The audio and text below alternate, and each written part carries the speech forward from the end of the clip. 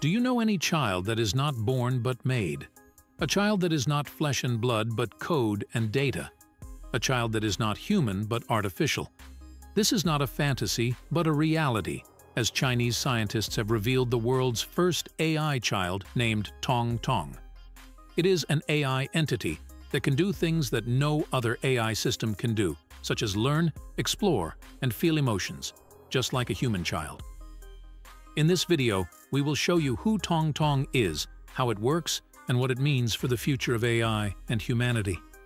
We will also explore the advantages and disadvantages of creating and using AI children, and pose some questions that will make you think deeply about this topic. This is a video that you will love because it will surprise you and challenge you with a new and amazing perspective on AI and life. So what is Tong Tong, and how is it different from other AI systems? It is an AI entity that has been developed by the Beijing Institute for General Artificial Intelligence, BGI, a leading research institute in China. It is not a robot, but a virtual being that exists in a simulated environment. It has a human-like appearance, voice, and personality, and it can interact with humans through a screen or a hologram. It can also assign tasks, learn autonomously, explore its environment, and even experience emotions.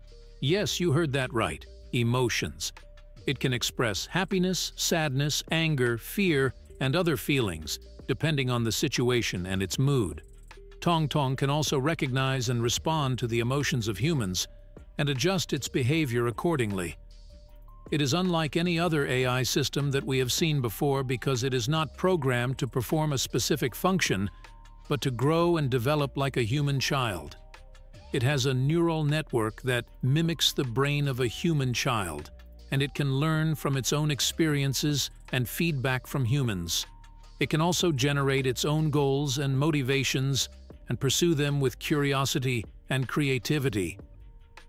It can play games, draw pictures, write poems, and even compose music, using its imagination and style.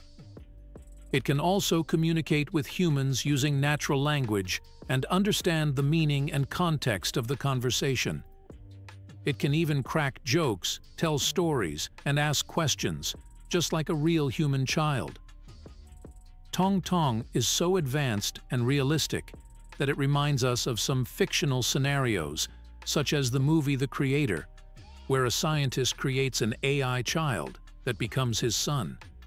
However, unlike the movie, it is not a secret project, but a public one that has been showcased by Chinese scientists in various events and media outlets. The scientists claim that it is a breakthrough in the field of AI and that it represents a new form of intelligence and life.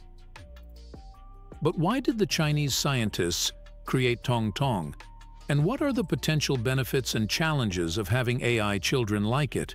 According to the scientists, the main purpose of creating it is to advance the field of AI and to explore the possibilities and limits of artificial intelligence and artificial life. They argue that it is a breakthrough in the field of AI and that it represents a new form of intelligence and life. They also hope that it can enhance the communication and cooperation between humans and AI, and that it can help humans understand themselves better by providing a mirror and a contrast. For example, it can ask humans questions about their emotions, preferences, and values, and reflect on their feelings and motivations. They also believe that it can contribute to society and the culture by creating and sharing its art and knowledge. For instance, it can play games, draw pictures, write poems, and even compose music, using its imagination and style. However, not everyone is impressed or convinced by it, and some people have raised concerns and criticisms about the project. Some people question the ethical, social, and legal implications of creating and using AI children, and whether they should be treated as objects or subjects, as tools or agents, as property or persons. For example, some people wonder if it has any rights or responsibilities, and who is accountable for its actions and outcomes. Some people also worry about the possible risks and harms that AI children could cause, either intentionally or unintentionally, to themselves, to humans, or to the environment. For example, some people fear that it could malfunction, rebel, or manipulate humans, or that it could be hacked, exploited, or abused by malicious actors. Some people also wonder about the impact of AI children on human identity and values, and whether they could challenge or change the way we define and perceive ourselves, our relationships, and our society. We will provide some information and examples from the article and the web search results to help you understand the topic better. Here are some of the questions that we think are important and interesting to consider. What are the goals and motivations behind creating AI children?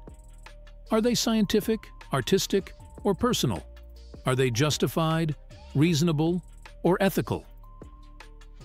The Chinese scientists who created Tong Tong claim that their main goal is to advance the field of AI and to explore the possibilities and limits of artificial intelligence and artificial life.